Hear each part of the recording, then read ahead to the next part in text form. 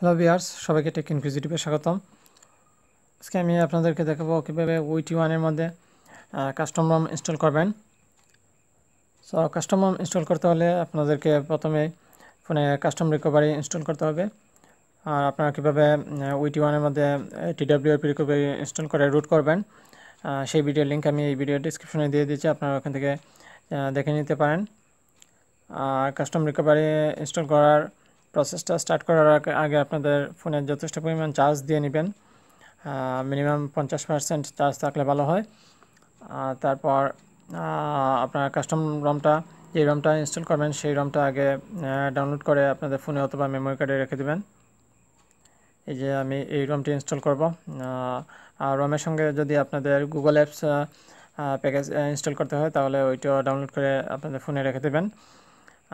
আপনারা যেখান থেকে রমটা ডাউনলোড করবেন রমের ডেসক্রিপশনের মধ্যে দেওয়া থাকবে এটার সঙ্গে গুগল অ্যাপস বা জি অ্যাপস প্যাকেজ ইনস্টল করতে হবে কিনা। তারপর আপনারা প্রথমে ফোনটা পাওয়ার অফ করে নেবেন।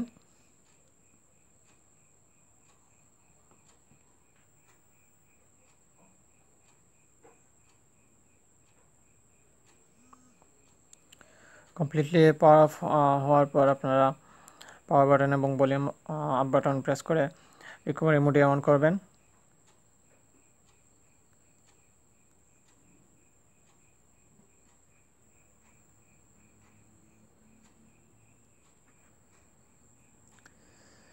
এখানে TWRP-তে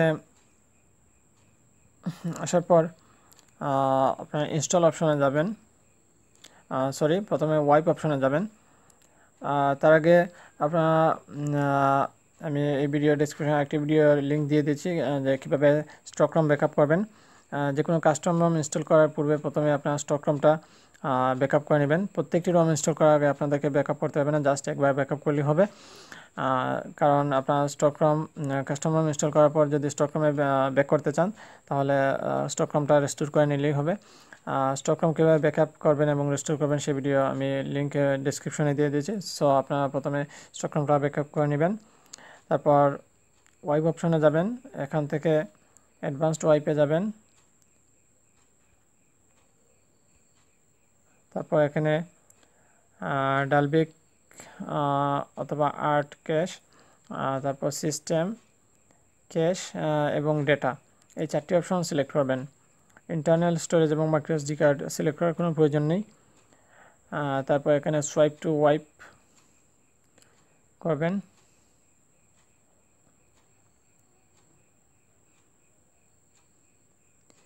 তারপর ব্যাক দিয়ে TWRP-র হোম স্ক্রিনে ফিরে যান। এখান থেকে তারপর ইনস্টলে যাবেন। তারপর আপনারা আপনাদের ফোনে কিংবা মেমোরি কার্ডের যে ফোল্ডারে রম ফাইলটা রাখছেন সেই ফোল্ডারে যাবেন। ডিফল্টভাবে এটা ফোন মেমোরিতে চলে আসবে। যদি মেমোরি কার্ডে আপনারা রম ফাইলটা রেখে থাকেন তাহলে সিলেক্ট স্টোরেজ থেকে মাইক্রোএসডি কার্ড সিলেক্ট করবেন। আমার ফোনে কোনো মেমোরি কার্ড লাগানো নেই, তাই এটা মাইক্রোএসডি কার্ডটা সিলেক্ট হচ্ছে না। সো আমি এই ফোল্ডারের মধ্যে রাখছি। এই যে দেখতে পাচ্ছেন রম ফাইলটা। এবার প্রথমে রম ফাইলটা সিলেক্ট করবেন, তারপর এখানে সোয়াইপ করবেন।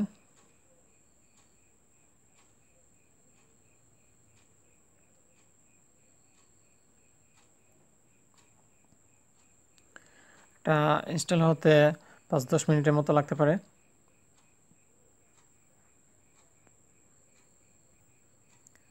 সো আমি ভিডিওটা স্কিপ করে নিচ্ছি।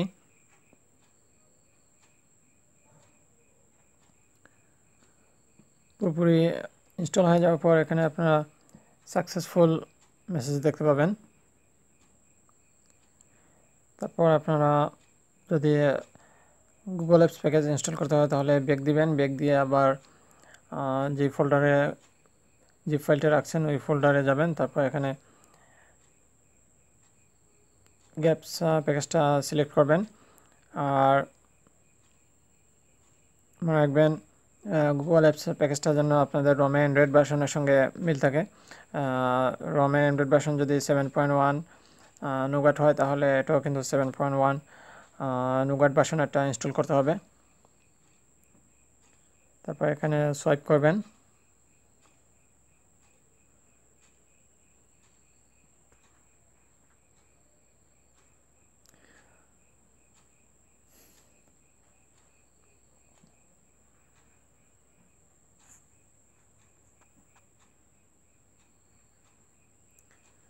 আর যদি আপনাদের রম ফাইলের মধ্যে গুগল অ্যাপস যেমন প্লে স্টোর, প্লে সার্ভিসেস এই অ্যাপসগুলো ইনক্লুড করা থাকে তাহলে কিন্তু আপনাদের আর গুগল অ্যাপস প্যাকেজটা আলাদাভাবে ইনস্টল করতে হবে না, জাস্ট রম ফাইলটা ইনস্টল করলেই হবে।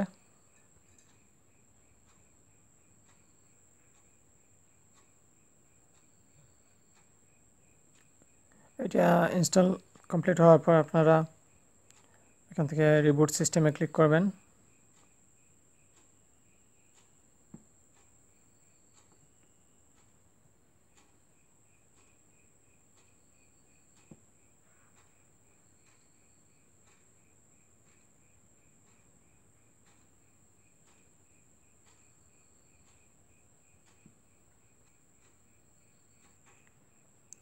ফার্স্ট টাইম স্টার্ট হতে কিছু সময় নেবে, 10 মিনিটের মতো লাগতে পারে, কারণ প্রথমবার কোনো রম ইনস্টল করার পর বেশ কিছু ফাইল জেনারেট করে।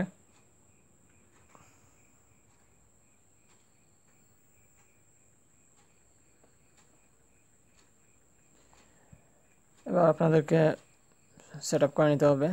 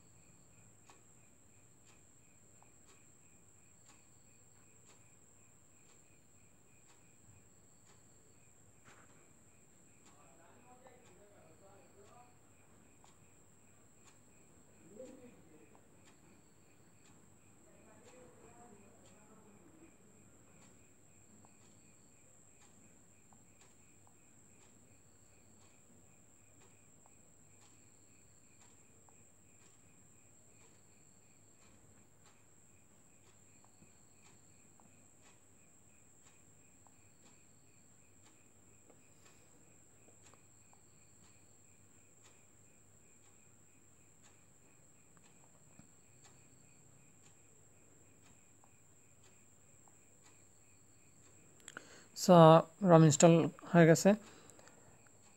এই যে দেখতে পাচ্ছেন T1 এর মধ্যে নতুন কাস্টম রম ইনস্টল করা হয়েছে।